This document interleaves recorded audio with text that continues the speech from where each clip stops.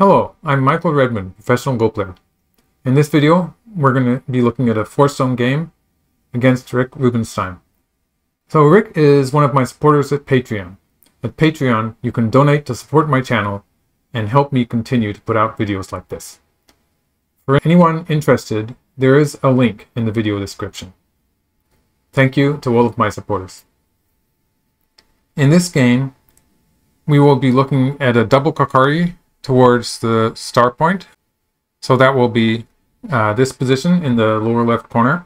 And also we will be looking at middle game 3-3-point invasions. So that will be the upper left corner here and the upper right corner here. So these two invasions, I'm going to be discussing ways that black can handle invasions like this. So to get started, I'll show you a graph first. So it's getting to be a thing with me. So the green line is the winning percentage, and the pink line is the score, or the point score of the game. So you can see black starts with a large lead, and if we follow the pink line, the territory is getting gradually closer and closer until a decisive point in the game where it crosses below the 50% line. And the green line is close to 100% for black until black plays the final mistake. It probably lost something like 5 points, but it falls off the cliff. So what I'm trying to say here is that if you just look at the green line, you're going to focus on that one decisive point. But the left half of this graph actually holds a number of important lessons. So actually, early parts of the game, you will be in positions that will probably happen again. And so those are the positions that you can learn from and try not to make the same mistake again. Okay, so getting started now. Black kicked and played a pincer. So this is a standard way to punish white for playing away, as white did. And in the upper right area, black has a nice attack going on. So black's pincer here, it's not only a pincer taking away the base from the two white stones, it is starting to build a black territory on the right side. So a very effective move. White plays a double kakari. Black plays an attachment and extends. So this is probably the joseki that you want to remember. And white has a number of choices at this point. In the game, I played an attachment here. This has become the most popular move after we started researching with computer programs. So, for instance, if white jumps into the 3-3 point, black can cover here. And when white connects underneath like this, and black can cut the one stone off like this, this is almost always good for black. So black should feel satisfied with this strong position where black has captured the one stone on the third line and has a very strong position. So I played the attachment here, and black covered on the 3-3 point, and white connected. So there's a number of variations here. In this video, I'm just going to focus on this one. So black plays here, and white plays here, asking what black is going to do about the cut at e4. And so a very important thing about this joseki is that if black ends up playing a move something like this, this move is not doing anything apart from just connecting. So it's a very unhappy move. It's not a move that is very useful. So black will want to try to avoid this move. And also, in the game, black jumped here, which is actually a very good move. I advise for black to play here. When black plays this, some people might be a bit worried about the cut here. It's what we call a dame cut. White is not getting any points by cutting here, so it's a pointless move in a way. And also, it's filling white's own liberty. So when black cuts here, this is already going to be trouble for white. And black has already gotten a lot out of this. So even if black ends up losing the corner, this is going to be okay. The corner is actually going to be, it's going to be a ko. So for instance, if this happens, now white has a living shape on the bottom. And if black plays here, this is one of the life and death problems that I put out. So white can make a ko out of it. But this is okay for black. It's okay for it to be a ko. So the bottom line is that pushing through and cutting for white is almost always a bad move, and it's very difficult to kill black in the corner. And so black playing on the outside, trying to avoid having to connect up on the fourth line is a good move. This is also good because it's setting up two pincers that are Miai. So for instance, with this move, black could have pincered here, in which case white would play here and would be putting pressure on the black group in the corner. Or black could play here, and this would heat things up a little bit too. So black has these two pincers and is making Miai of them, interchangeable points of them, by playing here. So that's one of the reasons this is good. Also, by making these stones in the center healthy, by adding a stone towards the center, black has reduced the threat here. So in this Joseki, black doesn't want to connect to the corner too early, and white will try to force black to play that dame point to connect up. So that's the biggest issue in this Joseki, and therefore it's a very effective move for black to be strengthening the outside group, because the corner group is pretty stable as it is. So I like this move. And now white plays an extension on the left side. I'm going to say in the game black played away. This is a big point in the upper right, but I'm going to say black should have pincered here. So when black pincers here, for instance, if white pushes, then again, this stone that black played at f7 is working very well. It's creating a hanging connection and making it very difficult for white to move out in the center. So for instance, if white does something like this, this would be a very painful shape if white were to play here, and black would just continue, maybe with something like this, or black could play on the top. And this is going to be a difficult fight for white. Black jumped and played here. So this is a standard way of reinforcing against the 3-3 points. So basically, if white plays here and crawls, in this shape, this stone is protecting against the cut on the fourth line. So not only is black moving towards the top side to make a territory there, black is also getting rid of this potential weakness in the corner. So white played away. Black kicks and plays a nice move again. And finally I played here. Black played here. So this is a reasonable move. Again, black doesn't really want to be playing the dame point here. So a move like this or a move like this, it would be a bit painful. So playing here would be slightly better maybe, but instead black plays here, making what I would call pretty much a living shape in the corner. And so if black is alive in the corner, it doesn't matter if white pushes through and cuts. Again, pushing through at this point, provided black lives on both sides, this is just going to be a wasted move. So since black is already alive, more or less in the corner, all black would have to do would be to strengthen the center. And so it's not going to be an issue for black. So this was really good. So black's handled the game fairly well up to this point.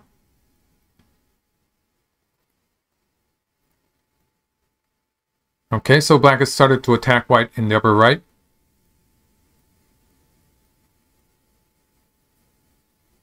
And this is okay. So white is trying to get something on the bottom side of the board. And so it makes sense that black plays here. This is a multi-purpose move where black is, for one thing, black is moving in this direction to reduce white's potential area on the bottom side. Also, it's reinforcing these stones. So this is an efficient way of protecting these stones so that black doesn't have to connect up to the corner. So really, it is a wasted move if black ends up playing at d5. And black does want to try to avoid that by playing useful moves on the outside in order to strengthen that group. Okay, so the right side has become a black territory. I'd say that's close to 30 points. So one thing I've learned, you might say, by studying with computer programs like AlphaGo is that they seem to be a bit indifferent about whether or not white lives in this corner. So I realize that my computer is not supposed to have emotions like that. but you might say that the data is making me think that maybe I should be having that feeling. The real point, the real issue is that black has to create a strong group on the outside. So in the game, black played down. So playing down to the second line, when black has a fairly strong position like he does in this case, is usually going to be a fairly good move. Even if white lives in the corner, black will be reducing white's left side. And so it's the strongest reply, and it's a way for it's one way that black can handle the through 3-point. That said, I'm going to show you something that might be even better in that it simplifies the situation. So when black plays here, and if white covers on the second line, then whether or not you want to play this way with black, it depends on the ladder. So after black plays here, it will depend on whether or not this ladder favors black. So in this board position, cutting at c13, the ladder does favor black, and this means that it's going to make white very busy with that weakness on the left side. So quite often, playing the hane here at 1 is a good strategy that creates this cut on the third line. So to continue with this, if white plays, white will usually play something like 6 in an attempt to live in the corner, but black will cut here. And this causes great problems, assuming the ladder is good for black. So this variation, it does depend on the ladder being advantageous for black. So for instance, if white pulls back here, black will have, just to keep things relatively simple, let's play this exchange first, and white would probably live in the corner, and black pushes. So after black pushes a few times, black can play here. This is going to cause trouble for white on the left side. So white can crawl indefinitely, or white can push through here, in which case black would be sacrificing the 2 stones and getting these 4 white stones in the center. So this would be good for black.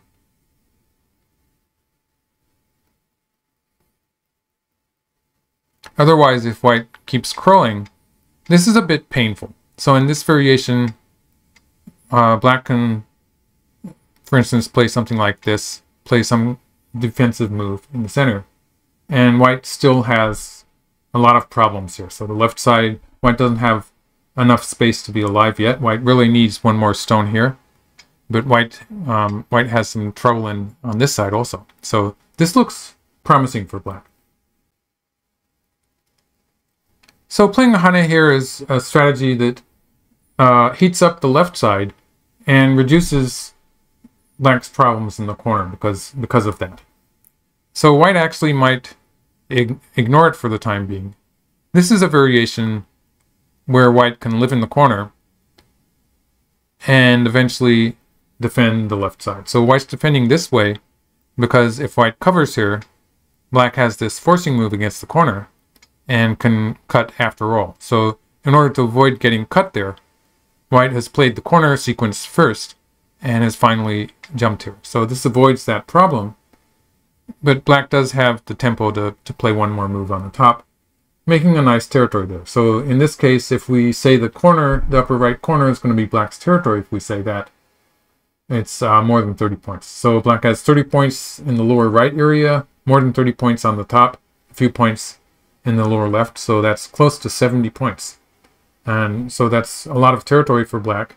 White doesn't have enough territory to even be close to that now. So this is a clear win for black. Okay, so in the game it is slightly more difficult. Obviously white did need 1 more move. If we just look at it locally, white needed 1 more move here to have a living shape. So this would be alive. If black plays here, it's going to be dead. Let's see. So I might leave it for the time being, playing maybe here. But eventually, when white does play here, black will need to play another move here to finish this off. So maybe here might be better for black to play once down here and play here. So this is a dead shape, but there is the potential that it will end up being a race to capture. So black will have to add some more stones to it at some point later in the game. So that's the idea of white proposing to sacrifice this corner. So playing out here is okay. It's a big move. And white finally protects the corner. It's not really a big issue, provided the black group on the outside becomes strong. So the real focus of what's happening here is whether or not black can create a strong group on the outside. The corner territory, it was something like 15 points if black had made that corner. And so as far as territory is concerned, black is getting most of that back by being able to reduce the left side. And that means that black has not really lost very much territory. So black invades here. Black played the connection immediately. Might have been better for black to wedge here, just to show this variation. So yeah, if white captures the one stone, that's the ladder. So this is good for black. If white connects, black can play down. This is a bit of a problem in the corner. With this move, this is forcing towards the corner, so black's going to have a ko here. So this is a bit of a problem for white. So wedging might have been a stronger move. Black played safe here. In a handicap game, it's probably okay to play safe. Black plays all the peeps here. This is good. Yes. And black is going to use this peep as a kind of a strategy to strengthen his group in the upper left. So this is working fine for black. So in this whole sequence, black is connected up to these stones in the lower left. So it's created a kind of a wall here. And this whole group is pretty healthy now. I would say it's a fairly strong group. You can see how white's territory disappeared in this sequence. And that whole area on the left side of the board, it's just two eyes now. So white plays here to get the one eye. And white has an eye capturing that black stone. Okay, black connected. This was a slightly slack move. It would have been better for black to play a bit more actively. Maybe connecting once and then playing a peep or something. White's peep on the left, it was a bit of an overplay probably. And black can counterattack with something like this. Okay, so now we get to the next 3-3 point. In the upper left corner, I showed black playing a hane on the second line. So this is something that you can consider. Usually the idea is that black is going to get more on the side and is going to allow white to live in the corner. So it wasn't even necessary in this case. Playing here was fine. White plays here, black pulled back, and white does not have enough room to live in the corner. So I played here. Actually, black could have killed it with this move. In the game, black covered here. This exchange, allowing white to live in the corner, better not played. So if black doesn't want to go after it immediately, black can play safe and connect to the side first. And that would also be a fairly big move. And so it was probably a bad exchange to allow white to live in the corner. But if we look at the overall position, white has a few points in the two corners on the top side, so that's close to 10 points. White has a few points on the left side, so let's call that 15 points for these three territories. So about 5 points each here. And then white has this territory on the lower side, which also is not so impressive. So white maybe has, if we call this about 20 points, that adds up to about 35 points. Okay, so looking at the black territory, this is with the extra territory that black is getting here, this is getting close to 35 points. So it's over 30 points. Black has a few points in the corner. Black has a very strong group here. I'd add about 5 points for that. And black, these areas, if they're more black territory than they will be white territory. So I would probably add about 5 points for that thickness. 5, 10, 15. I'd say black has about 50 points. So black is maybe about 15 points ahead, plus the fact that white is a bit thin throughout the board position. So for instance, this white group, it's not really established alive yet. And so white has to worry a bit about all those loose connections that I have.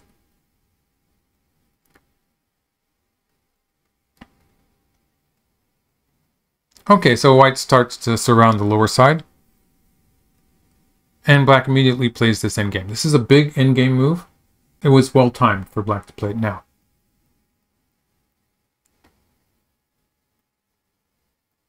So here black is just making sure that the corner is alive. Another worthwhile move. And pushing this white group around a bit. And yes, black is playing a very safe move here. This is where the territory is gradually getting closer. But I don't really blame the computer for giving black close to 100% winning percentage, because black does have a safe lead here.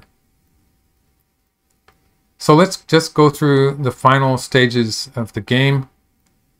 Black does have a solid lead. We'll just look at the decisive point where it got turned around. Okay, so this move was a slight mistake, but it'll take a bit of time to get to the explanation here. So I'll start with the left part of this white territory. So this white territory, there's some weaknesses in it. And the optimal way to take advantage of that is to start with this. So after playing this exchange, black will play here. So to demonstrate what the exchange of 1 for 2 was for, it works when white plays here and black bumps against white here. Black was setting up a double Atari. So in this case, black would have a double Atari here because black played that exchange of 1 for 2. So it might be slightly different. If black had not played that exchange, it would be more complicated in execution. So black should start with 1 and 2. And in this variation, it's actually very difficult for white to surround the territory. So if white pulls back here, black still has a peep here. So this peep can connect up if black plays here. So for instance, if white plays here, black can connect up this way. If white plays a move like this or like this, in either case, black can connect up with this. This is going to connect up, and white does still have to be a bit careful of this group here, which maybe it has 2 eyes, but it's a bit tricky. And so black could have erased the whole area here in the center. This would have probably been close to 10 points difference if black had done so. So in the game, black starts with this and plays here. So still it was a good idea for black to play this endgame.